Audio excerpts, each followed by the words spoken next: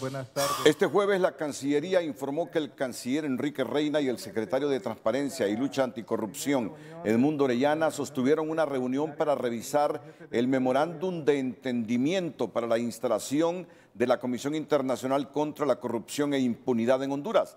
El memorando pone una serie de condiciones previas a la instalación de la CICIH, que van desde el desmontaje de leyes lesivas a la lucha anticorrupción, así como hacer de la CICIH un acusador privado para poder presentar casos ante la Corte de Justicia independientemente del Ministerio Público.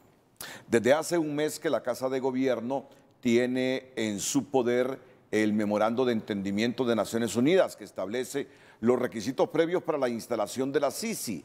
La respuesta sigue sin llegar y el gobierno niega que esté nervioso por los puntos ahí establecidos en el memorando. Dice que está meditando y que la firma del documento no la detiene nadie.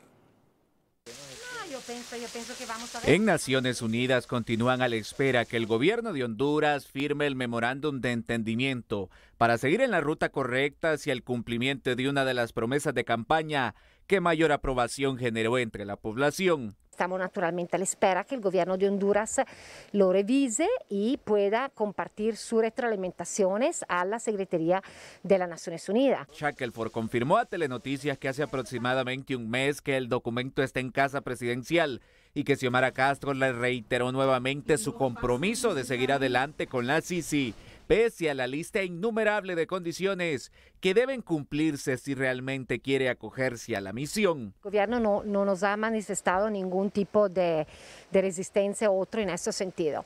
Como digo, también el diálogo alrededor de este memorándum es entre la oficina del secretario general de las Naciones Unidas, el gobierno de Honduras a través del canciller. Entonces es en este diálogo que se va naturalmente intercambiando las varias posiciones, pero entendemos que en este momento el compromiso sigue. En el gobierno se eternizan con su análisis del memorándum para dar el siguiente paso, pero dejan claro que no les genera ningún nerviosismo la posibilidad de una CICIH y que la firma del documento no la detiene nadie.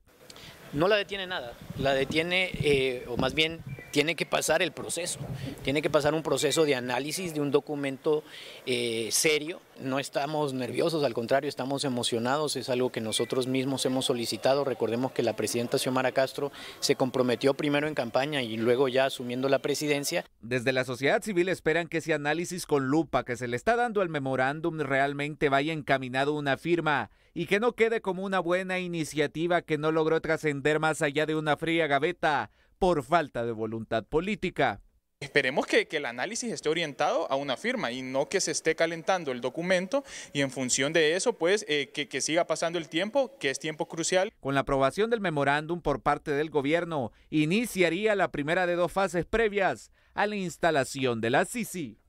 La población hondureña se mantiene a la expectativa de esta temática y espera que el gobierno de Honduras de una vez por todas se deje de los rodeos y estampe su firma en el memorándum con Naciones Unidas, demostrando que realmente existe voluntad política para luchar contra la corrupción. José Miguel Álvarez, Telenoticias.